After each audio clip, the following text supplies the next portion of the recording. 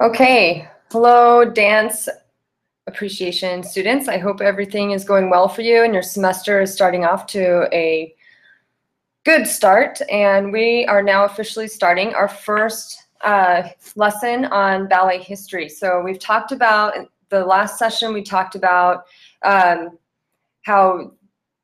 the cradle of Western civilization was right around the Greek culture and the Roman Empire, and how the beginnings of dance were primarily involved with folk dancing and ritual or religious dances. And as theater started to become, as we became more settled and more of a agricultural society, then we also started doing more theater. And with that is the beginnings of our theater dance. So we're just going to go right into our PowerPoint. I'm going to go ahead and screen share with you with the origins of ballet. So ballet did come out of folk dance. Ballet, well, we'll just go to it. Here we go. So screen share.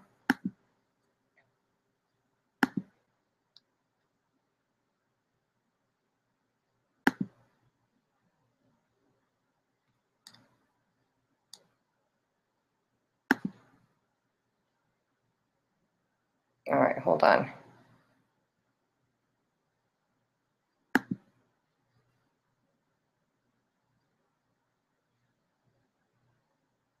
right, where did it go? Hang with me, we're almost there. So as you can see, all of the PowerPoints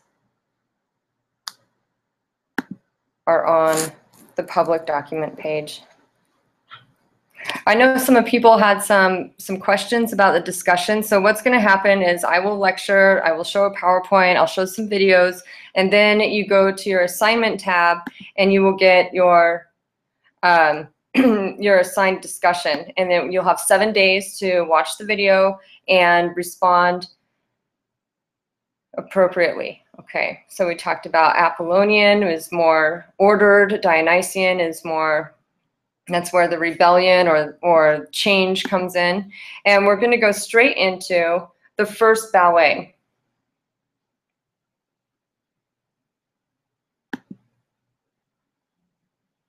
So the very first ballet was Ballet Comique de la Reine. And this was done, this was actually, this was by Catherine de' Medici. She was a very politically astute woman. The Medicis at the time were the reigning family in Italy, and they also had quite a bit of influence on the Vatican. And she was always trying to sort of assert herself in different courts throughout Europe. So, for example, her niece was getting married to the Prince Henry IV of France. And so she decided that in order to celebrate their marriage and to stage her prominence in Western civilization and in the court, she commissioned Balthazar de Beaujolais, the Italian dancing master, to choreograph a ballet. And this was the very first choreographed ballet. Up until this point, primarily what you saw were court dances, and they were all men dressed in these extravagant costumes, and they were basically doing folk dance but made slower and more elegant because they had these costumes on. And so this was the first time that there was actually a choreographed ballet that was a story. And so the subject matter was mythological, and it was intended to flatter the French and the visiting nobilities and remind all the guests that the Medicis of Florence still controlled Europe and the papacy. So this was also performed only by men, and it was a big hit. The French people loved it, and Catherine de' Medici then imported lots of things from Italy: their style, their architecture, and their dancing. So this was the very first ballet done in 1581. So you can see the ballet has an extremely long history, but it is very different from the ballet that we know today. So then we had the Ballet de Cour. So inspired by Catherine Medici's big, extravagant Ballet de la Comique. Then the men started wearing, you can see these costumes with the big headdresses, and they would parade around, they would do jigs and minuets, and it was very, they had to keep very erect. Let's think of walking around with books on your head. So they had these big headdresses on their heads, and so they had to posture themselves in order to balance these things on their head and wear these costumes. And we still use that posture in ballet today. So there was no bouncing, it was much more slower, and it was all just the men. And so this was the era of ballet de cour, so the ballet of the courts. And this was what they did to entertain themselves. You know, they didn't have Outlander or whatever you watch on Netflix. They had court ballets.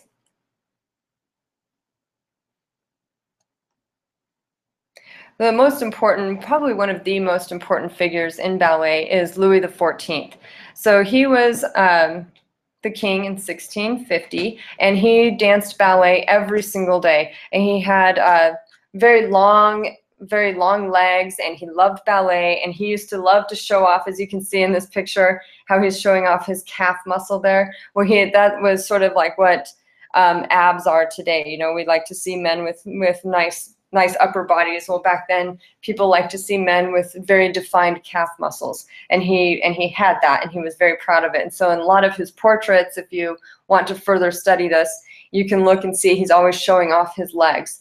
And he loved ballet. He danced every single day for over 30 years, and he decided that he wanted to start a school. So in 1661, Louis XIV founded the Académie Royale des Danses, and so this was the very first dance school. And in order to be able to teach the students and teach his dancers the steps of ballet, he then had to name them. And so he appointed Pierre Beauchamp, who was his private ballet tutor, and together they worked and they codified what we now know as all of ballet. So ballet is done, all of the steps are codified, and they're all French terms, and that is because of Louis XIV in 1650. He named each step. So we have tendu, which means to extend, and fondu, which means to melt. And so he had all of the steps codified, and therefore he was able to teach the students, and he was able to pass his art through that way. So they met regularly, and he had 13 dancing masters to establish the standards and perfection of the art of dance. So let's go ahead and take a look at, let's go ahead and take a look at what that would have looked like in the 1600s, okay, and when Louis XIV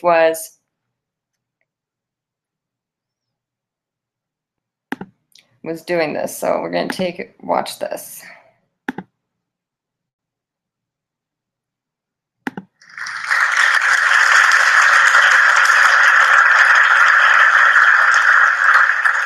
Good evening and a very warm welcome. Ballet began at the court of Louis XIV, the man who loved to dance, and he had beautiful long legs, which he loved to show off.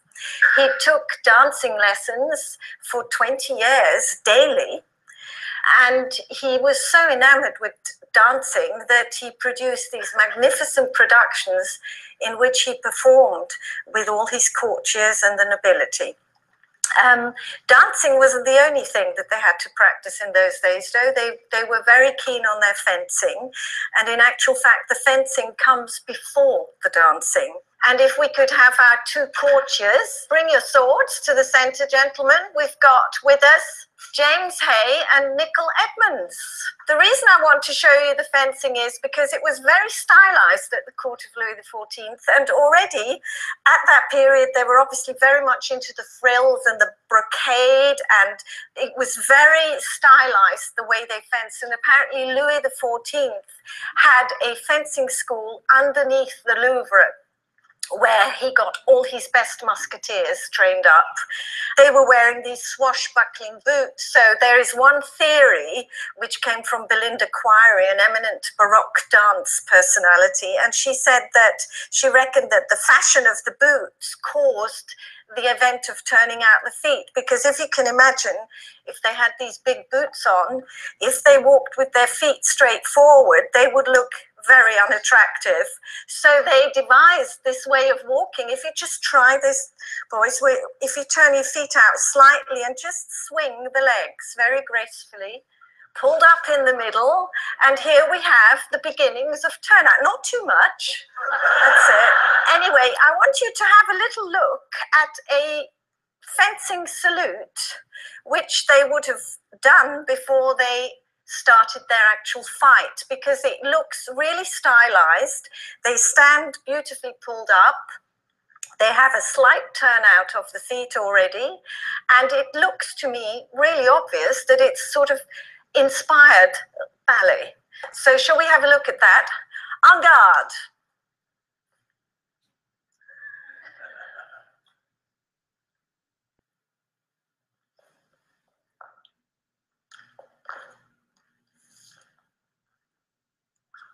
En garde. There we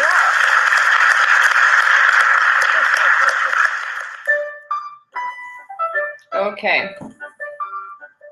Slowly with the arms.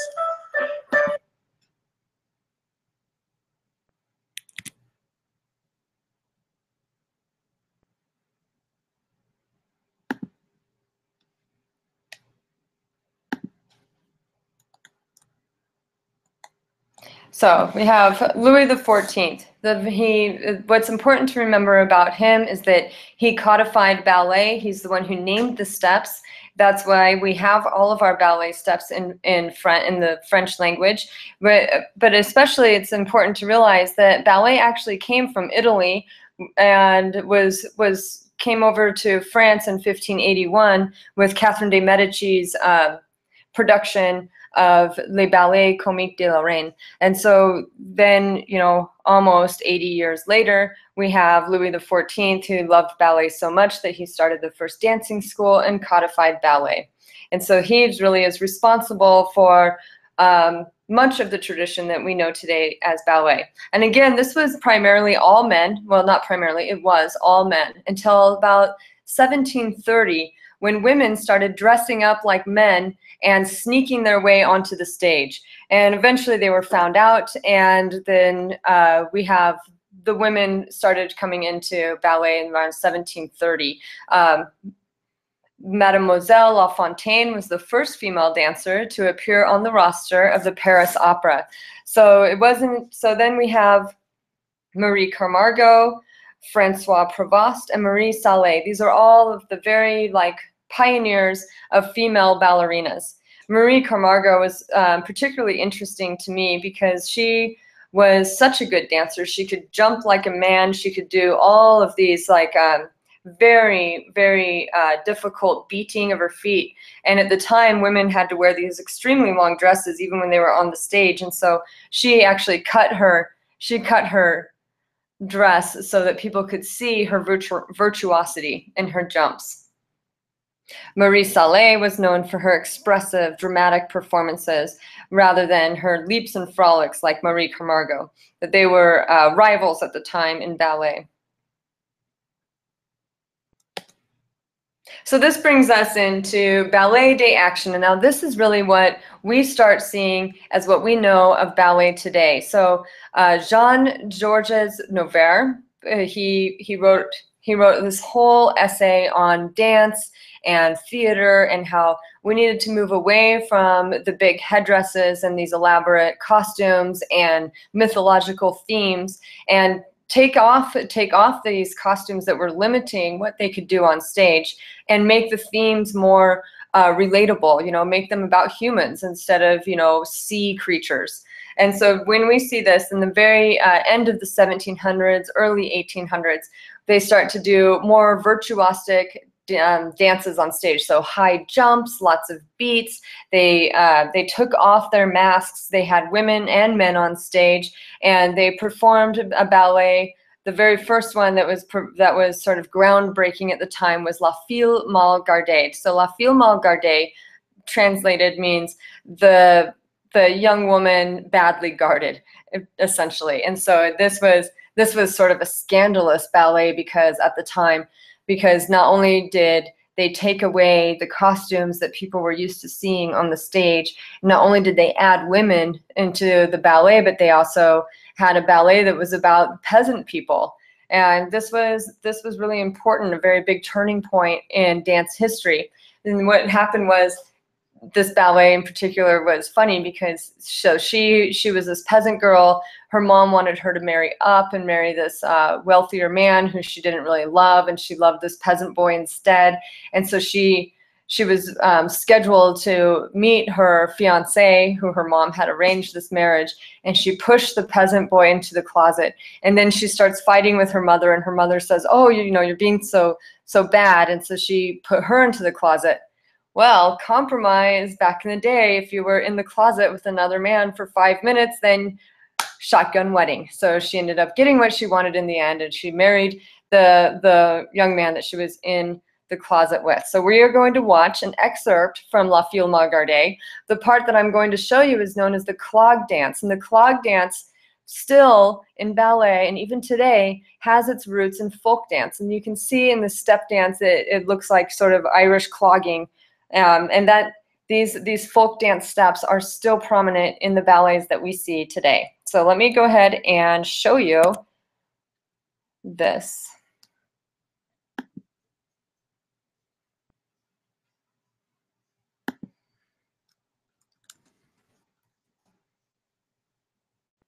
I love YouTube. What did we do before YouTube? We had to have DVDs.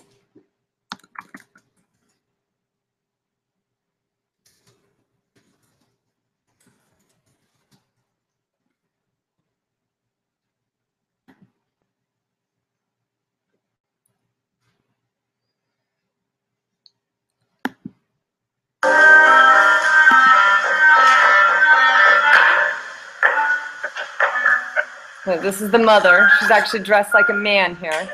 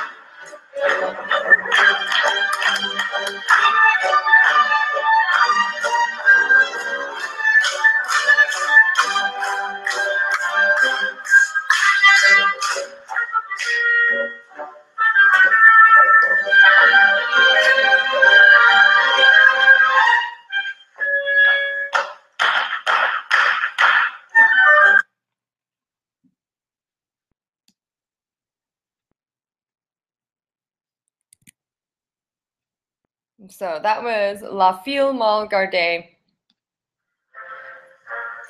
This is also La Fille Mal Gardée.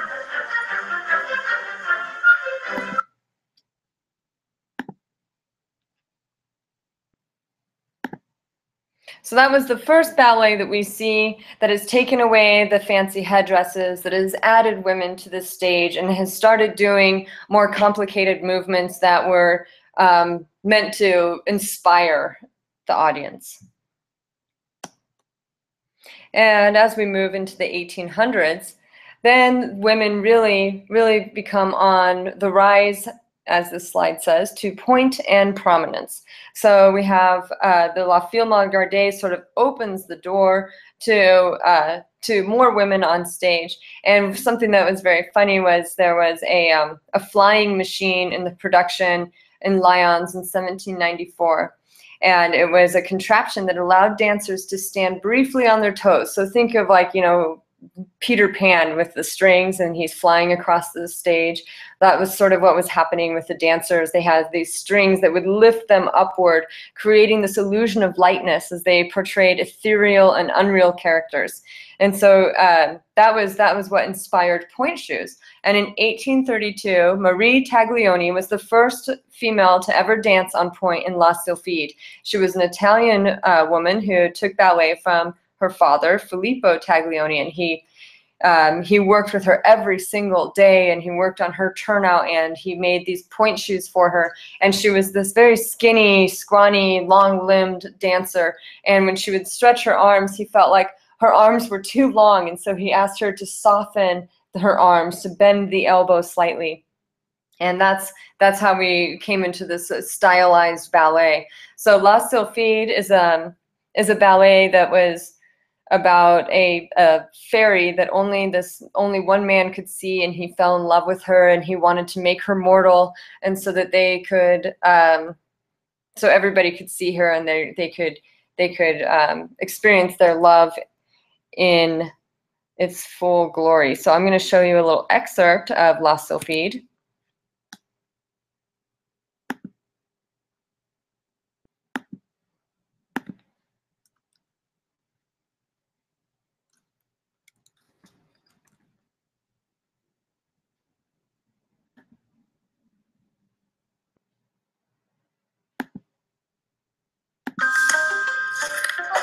It'll I be hate here these. before you know it. Sorry. Hello, Halloween. It's the one night when everybody dresses up. And that includes dinner. Unleash the power of dough. Give it a pop. Well, it's not. Okay, here we go.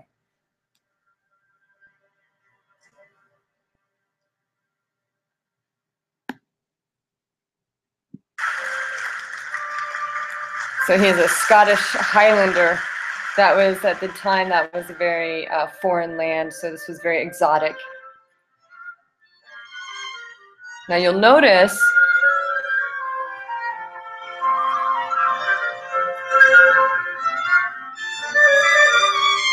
her long skirt, notice her soft movement of the arms.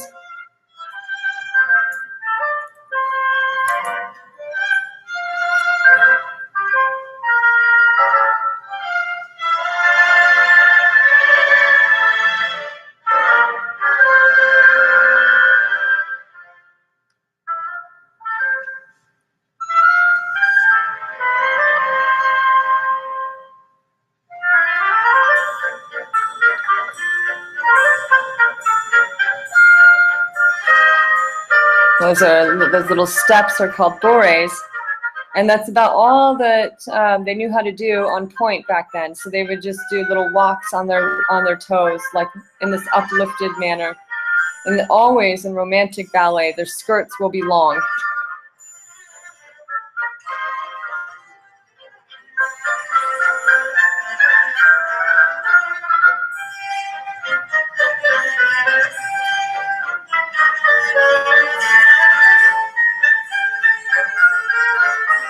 And there's those little walks again.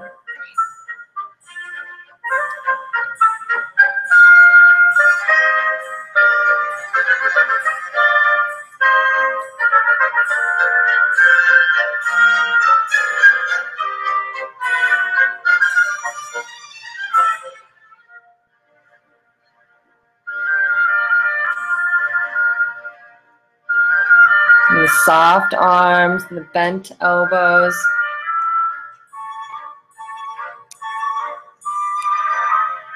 All right, that's all we're gonna watch today of that ballet.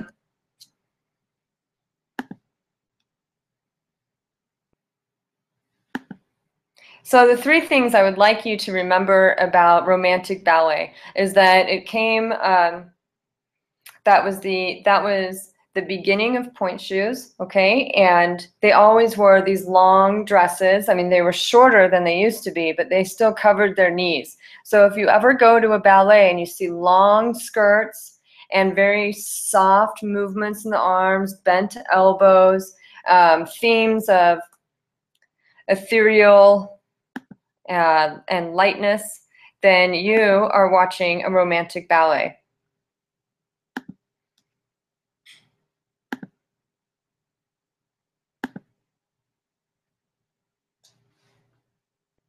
So Romanticism deals with supernatural themes and exotic locales. So in La Sylphide, at the time, Scotland was an exotic place.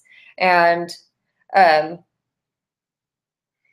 usually the hero of the ballet is this idealist, and then there's some sort of conflict, and the woman comes and she usually like dies or under unfortunate circumstances, or she's a sylph and they can never be together. There's always this sort of conflict there. My favorite romantic ballet is Giselle, and in Giselle, the woman actually, so she's a peasant girl and she's out in the forest, and she meets this young man who is also appears to be a peasant man, and he's hunting, and they dance together and they pick flowers together and they fall in love, and he asks her to marry him and she says yes, and she goes back to her village and tells her mother that she's getting married. Meanwhile, there's a young village boy who is in love with Giselle, and he knows that the man that she's engaged to is actually royalty and is engaged to another woman. So he calls in the court and the royals. They come down, and the fiance, the real fiance, who's part of the royal court, says to her fiance, "Why are you dressed like a peasant?" I mean, she says it with her actions, and then he has found out that he has actually betrayed and deceived Giselle, and she goes crazy, and in her craziness she dies and she becomes a willy. And the willies are jilted women who have either been left at the altar or been deceived or betrayed, and they die, and they haunt the forest at nights. And I often wonder if that's where we get the term willy, though they gave me the willies, is from this very old story. It's a German story, it's a folk tale, and then it was choreographed in 1845. And so we're going to watch a section from Giselle. So let me get out of this. And this is where, so the willies come out at night, and if a man enters their forest, they dance the man to death. And so the village boy enters the forest to mourn Giselle, who has died of a broken heart, and the willies then dance him to death. So here is the scene. Now notice the long white tutus. Okay, so it's still a romantic ballet. If you ever see long tutus, it's going to be a romantic ballet.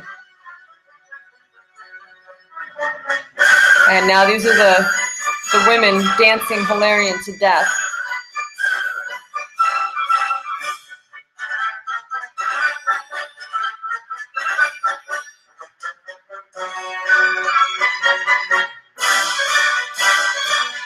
He says, "Please don't kill me," but they're going to kill him anyway.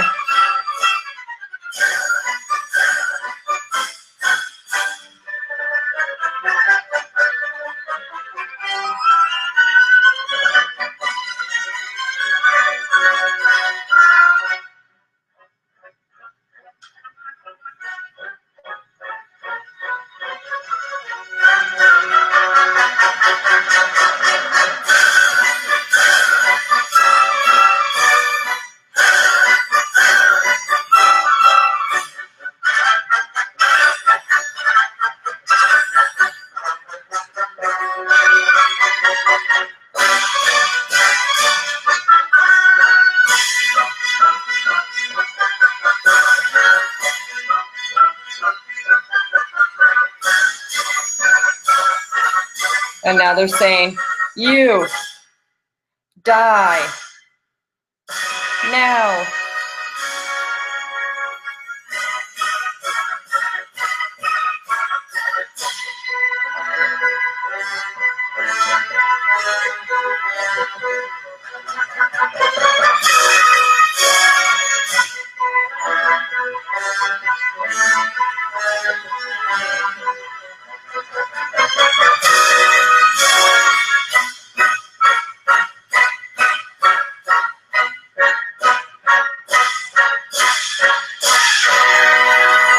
And there they go, they kill him, they take him off.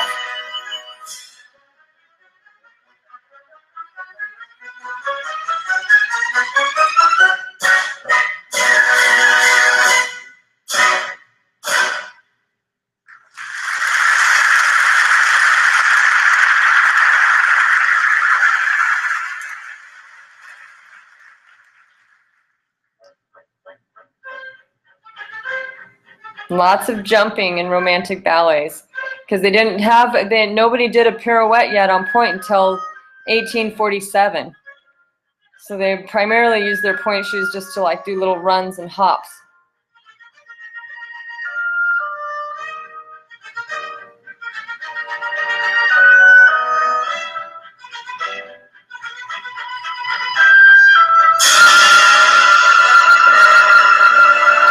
All right.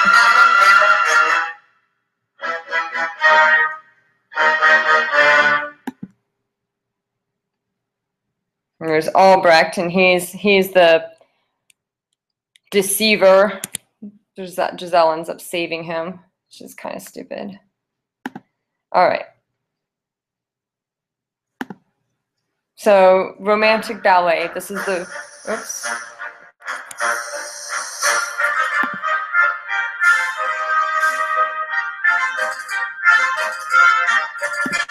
Okay.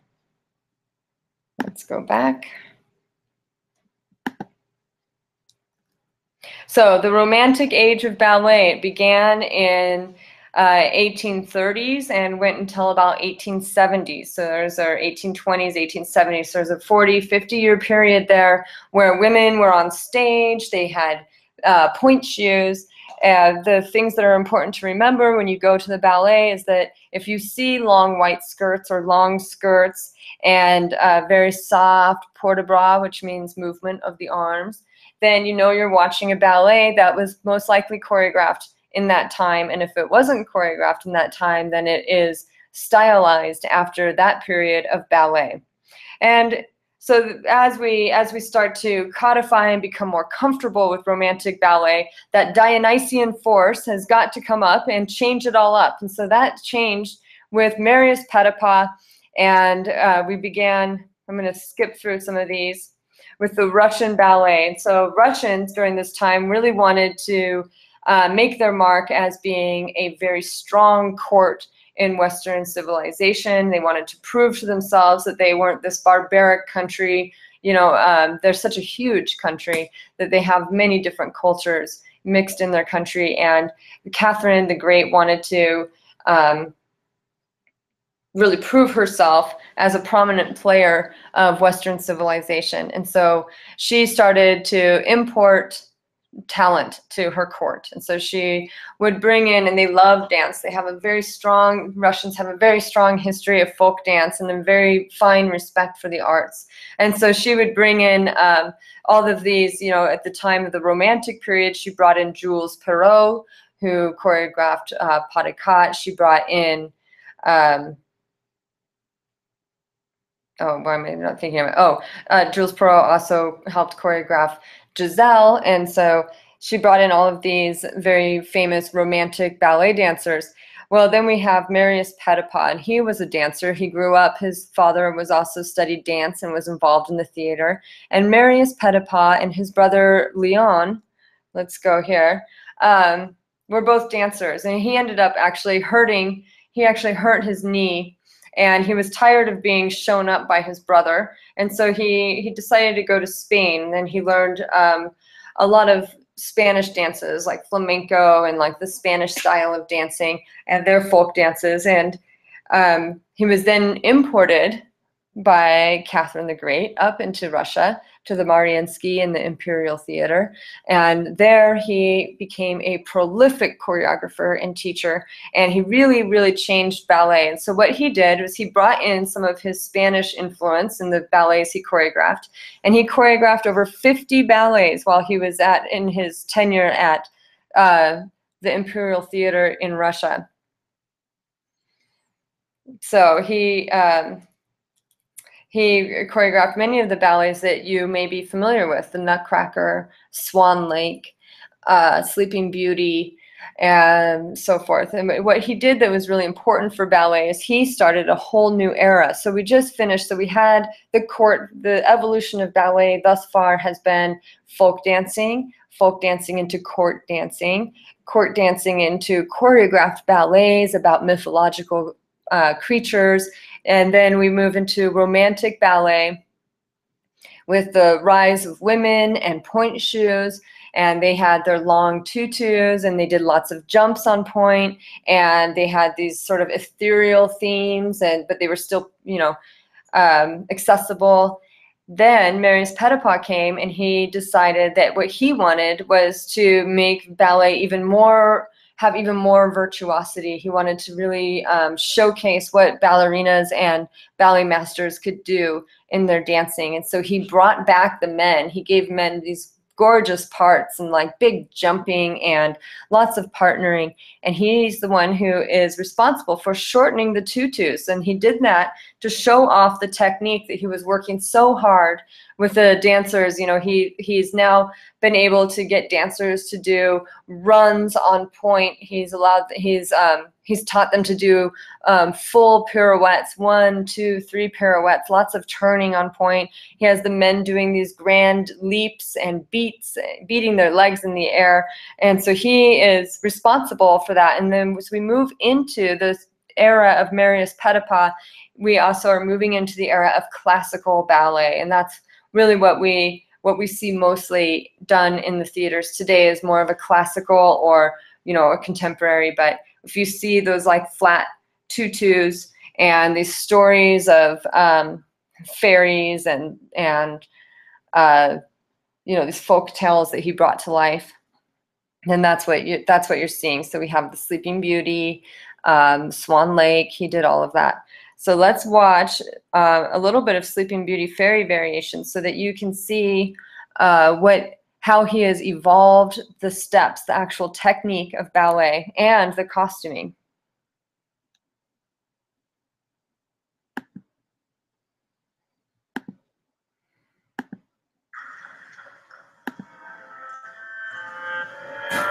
So this is the Sleeping Beauty fairies. Now watch their point shoes and look at their costumes. Very different. Straighter arms.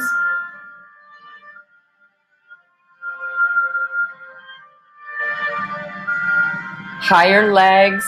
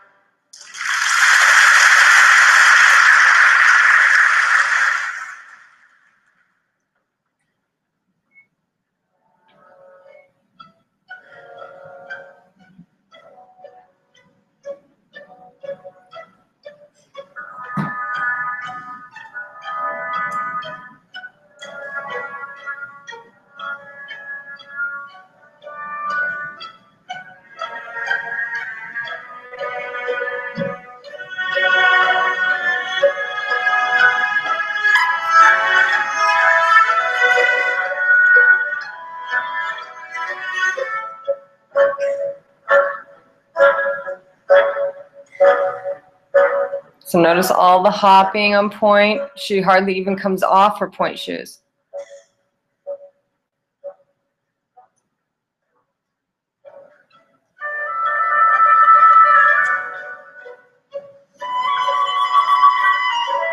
All right, we're gonna fast forward a little bit.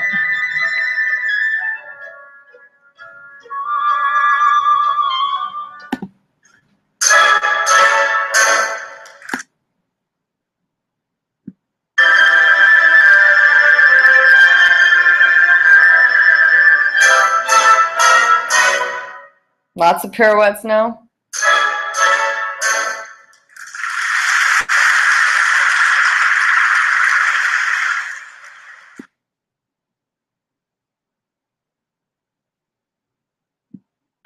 This is the Lilac Fairy.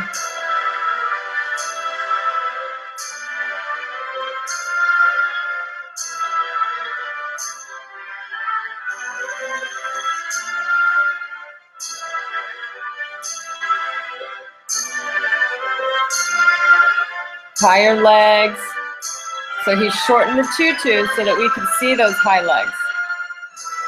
And turn, turn, and down. Yep. All right.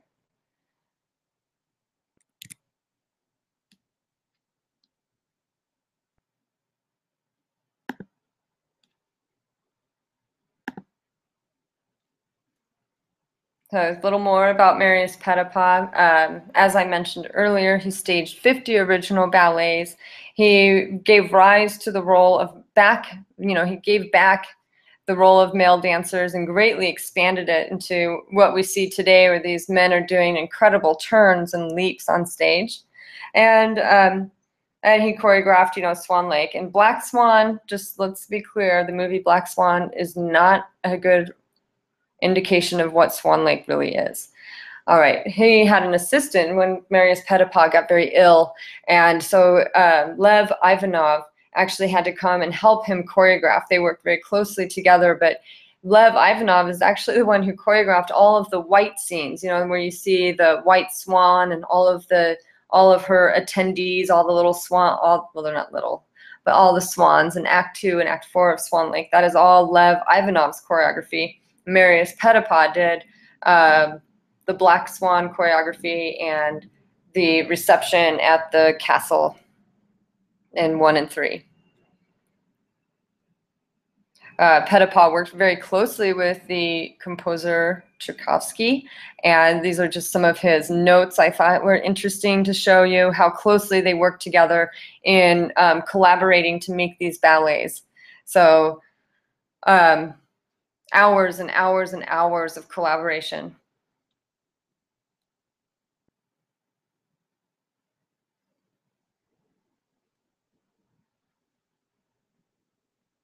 All right, and we're going to stop there. We're going to stop there and go into the early 1900s when the Russians once again shake up ballet. So I hope that you have enjoyed this lecture today, and your discussion on Note Bowl is now open. So all you need to do is go to the assignment tab. Okay, so you should have assignments there. You go to the assignment tab, it should be discussion on the origins.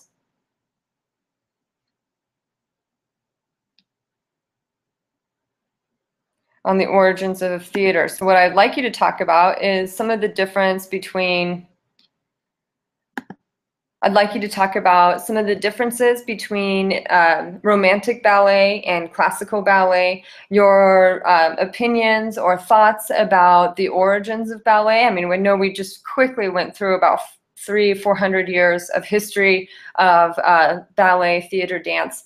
And so I'd like you to just 150 words on the discussion and then comment. I'm trying to promote some interaction between, I know this is an online class, but I would like us to still feel like connected and that we are in this together. So you write your opinion and then comment with your classmates, okay? And I will see you next week. We'll continue with ballet history. We'll take us from 1900s to present day. Have a great weekend. Does anybody, I should ask, does anybody have, I know I have 6 viewers here. Does anybody have any questions? So you can submit your questions and then I can answer them. Okay, well, then have a great weekend and I'll see you next week.